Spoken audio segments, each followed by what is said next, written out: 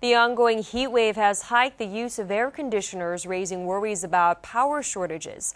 A local company developed a system that lets you reuse the heat from air conditioners for heating purposes or to supply hot water.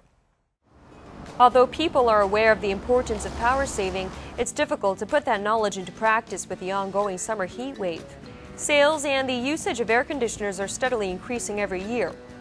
Here we are at a kindergarten which opened early this year in Osan of Gyeonggi province. Keeping an ideal temperature inside the building during the hot and humid summer is very important for the children's health, which calls for the use of air conditioners. As air conditioners cool down the inside temperatures of a building, it blasts hot air outside. This heat, which was overlooked thus far, is being recycled to create hot water or heating by being collected into a heat pump in this system.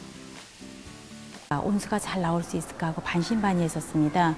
그런데 지금 저희가 하루 종일 그 온수를 잘 사용하고 있는 걸 보면 This system, which was developed and launched in South Korea in June, uses a heat waste recycling technology, which stores high-temperature heat waste and then produces hot water from the heat.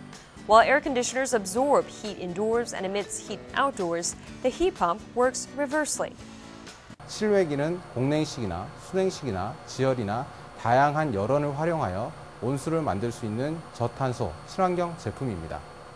As air conditioners based on the heat pump technology are equipped with functions for hot water supply and heating, it is bringing a wave of changes to the local boiler market, estimated at 100,000 units.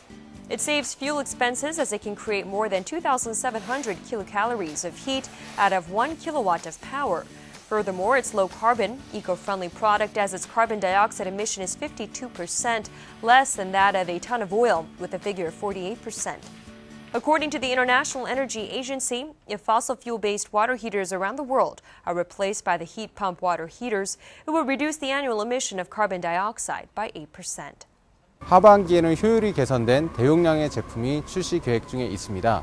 해외의 경우에는 가정용 제품은 수년 전부터 이미 판매가 되어지고 있고 상업용 제품은 내년 12년도부터 판매에 들어갈 계획입니다.